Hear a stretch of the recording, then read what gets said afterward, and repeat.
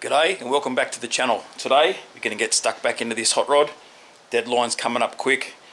I've probably spent the last month not doing a lot. I had a few things going on, including my little dog, which knocked me around a bit. So for a while there, the last thing I wanted to do was come into the backyard because that was her domain.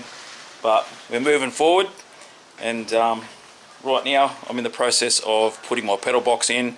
Let's see where I'm up to. 5, 4, 3, 2, 1. Old soul only is go.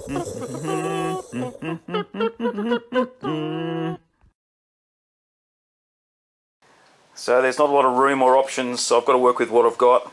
I've mounted the pedal box to the chassis. It's free from the gearbox cross member because we need to be able to take that out to take the engine off. Hang on.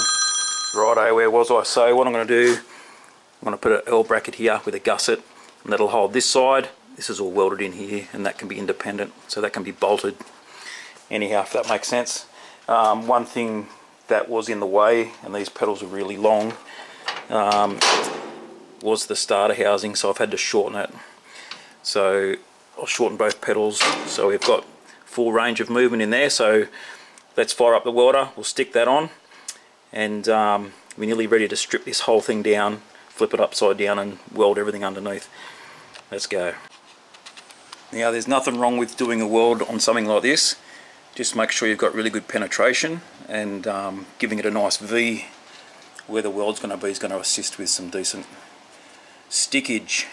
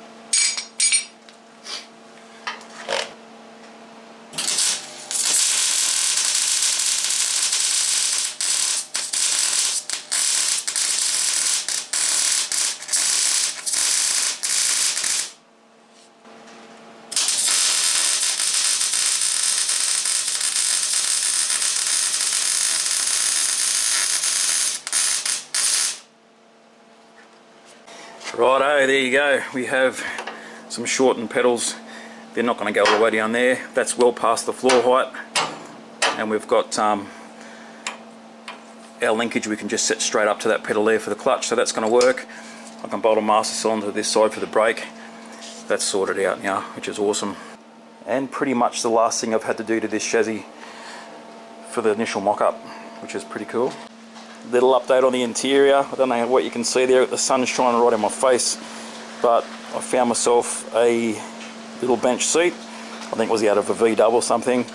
Got to cut these armrests off, a little bit of modifications, but that's going to work really, really well.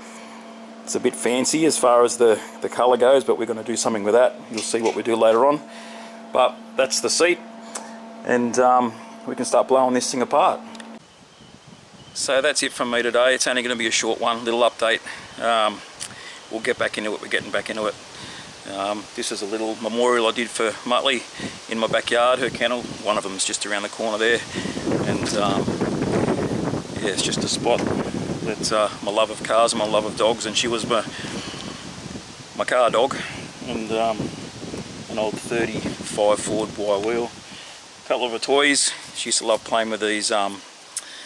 These are those things they put under the concrete to hold the Rio up. And when I had my slab done in my house, she just went nuts for these. So the concreter gave me a box of them, and that was the very last one I had from all those years ago.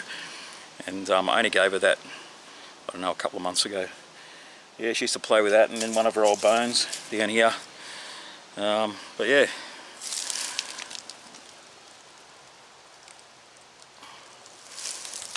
So anyway, little tribute to her. That's it from me. Stay tuned, be good to your mates, like, subscribe, all that stuff. And I'll see you on the next one. Cheers.